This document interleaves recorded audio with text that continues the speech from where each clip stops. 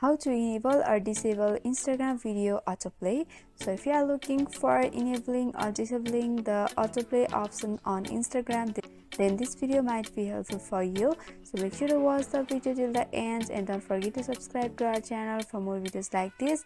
Now let's get into the video. So the first thing is you need to open up your Instagram application and make sure you are logged into your account. Once you are logged in, you'll be able to see this interface or this post on Instagram. So as the first step, you need to tap on your profile at the right bottom corner, and over here simply tap over the three bar horizontal line at the right upper section and simply go for settings and privacy. Here are various options on the settings and privacy, but you won't be able to find the autoplay option directly. So there is no any option for autoplay directly, but there's a trick. So the trick is you have to control the data usage of your Instagram. Simply scroll down to the button and go for the data usage and media quality on the your apps and media. On the which you have to turn on is data saver. By doing that, the videos on Instagram won't be loaded automatically.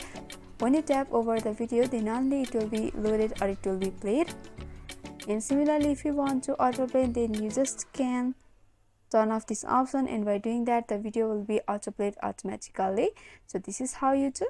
So I hope this video was helpful. If you want us to make any tutorial videos on any topics, then you can mention down below in the comment section. Thanks for watching.